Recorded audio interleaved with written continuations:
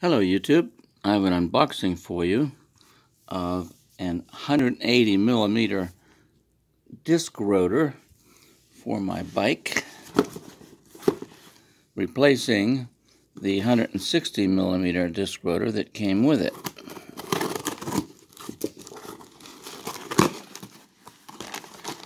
I got this from the Pro's Closet on eBay.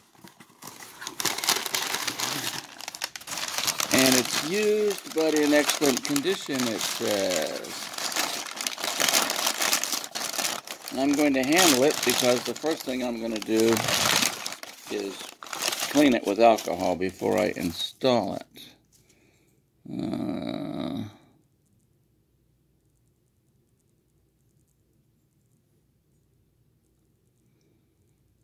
Doesn't appear to be warped.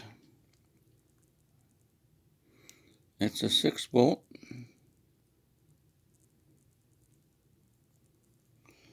Alright. It's an Avid.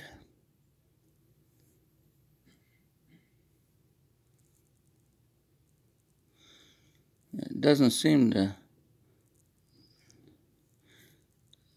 have any idea whether you can use or not use any kind of brake pad, so I guess you could use ceramic.